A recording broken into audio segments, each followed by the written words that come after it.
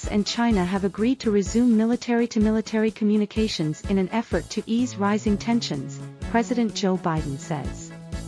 "We're back to direct, open, clear communications," he said following a rare meeting with China's President Xi Jinping in California on Wednesday. It was the first time the pair had spoken in person in more than a year.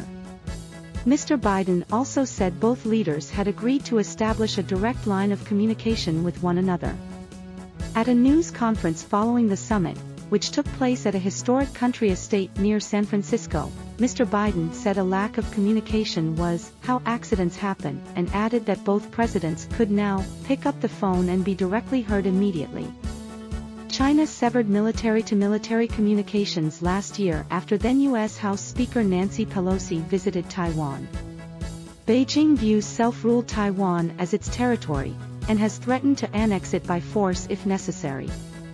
Mr. Biden said that, while many disagreements remained between the pair, Mr. Xi had just been straight.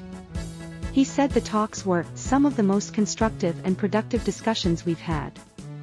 But in a sign of how difficult relations still are, Mr. Biden, as he was exiting the stage, responded to a reporter's question by saying he considered Mr. Xi a dictator. "He's a dictator in the sense that he is a guy who runs a country, based on a form of government that is totally different from ours," he said.